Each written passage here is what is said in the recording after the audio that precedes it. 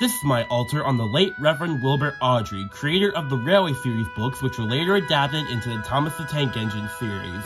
Wilbur Awdry was born on June 15, 1911 at Ampfield Vicarage near Romsey, Hampshire. He died on March 21, 1997. He was very creative and is considered one of the best children's authors in the UK, and strongly disliked change to his stories when they were adapted for television. He went far beyond telling stories for kids by making a whole world out of his stories, connecting with real life, and create a fictional history, language, and world of lore for literally everything. He loves steam locomotives, being with his family, and creating stories for the Railway series. I chose him because he is one of my favorite authors, and I love how he created this huge world connecting with real life, and created thousands of extremely fascinating elements that most people miss.